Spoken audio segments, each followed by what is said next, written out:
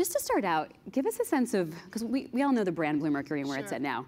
Where did you start versus where you are now in terms of your what you had, what you were creating, and where you're going? Yeah, so we started as a beauty e-commerce company in 1999 when I was in my 20s, so a long time ago, back during the first .com boom.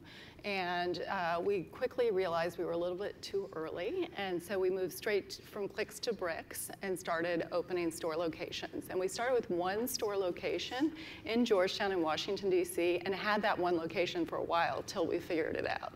And so today we're at 180 locations, but it has been a long journey. We've been through 2 recessions, and certainly the .com bust in 2001 had a huge impact on us. But the original idea for e-commerce was really fun because in graduate school, I had met this obscure entrepreneur who came to talk to us about the internet. So this is in 1999, and we had, I had just gotten my first email address, and Google didn't even exist. And so here this entrepreneur was talking to us about e-commerce and what it was all about, and I was completely intrigued. And he explained how he was going to sell books on the internet. This happened to be Jeff Bezos. Nobody knew who Amazon was. Only 30 people showed up for the talk. Wow. But I was completely inspired, and so that's how we started as a beauty e-commerce company. I just wanted to bring beauty products to the internet. A reminder for people who are under the age of like 30, yes. Back in the 90s, this was the day of dial-up. I mean, this was, you did not shop online yet. You guys were way ahead of your time. Yeah, in fact, we were too early because we launched our internet site in 1999 and nobody was shopping on the internet. And so we were all shopping, all the e-commerce founders were shopping from each other, and that was about it. And so we were almost bankrupt within the first 6 months because we were too early. And so you had $1 million in investment, in investors? Yeah, so it was an interesting time. It was an easy time to raise money. I say a little bit like today. We raised $1 million in 2 weeks to start the company. And this was just a function of what the internet was like at that point in time. I sort of liken it to the CBD craze today in terms of how people are raising money. It's crazy.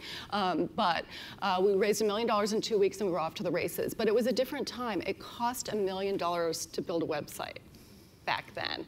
And all of a sudden, there were 5 other competitors that had raised $10 to $20 million. And so we knew we were in trouble. We went out for follow-on funding, and everyone said, no, no, there are too many competitors. We can't give you follow-on funding. Now, what benefited us back then was you could only buy cosmetics at drugstores or department stores.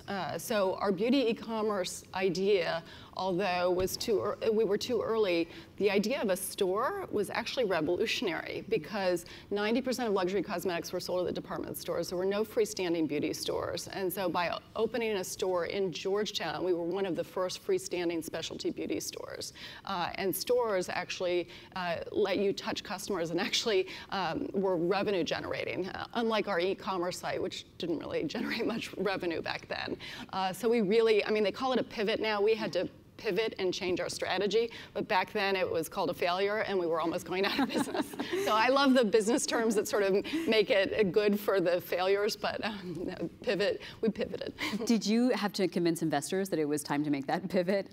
Did you have to trust your own instincts? Because you said that you were able to raise so much money because the internet was sort of hot and a brand new thing.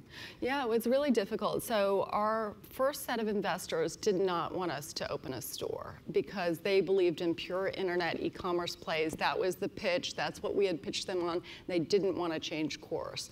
And so we raised money from a separate set of investors for the stores and then combined the 2 businesses ultimately. But you know, the internet businesses were getting multiples on eyeballs, and for stores it's a very straightforward sort of metric, which is, you know, how much revenue, how much profit, and how much capital did you put in. And that was too common for the internet investors. And so we really did have to change how we were talking about the business and how we were pitching the business. And during the 2001 NASDAQ crash, there was no capital. So the angel capital and the venture capital closed up shop. And so we ended up getting bank debt for a while on our inventory. But there was no way to raise additional capital for stores after our first 2 stores.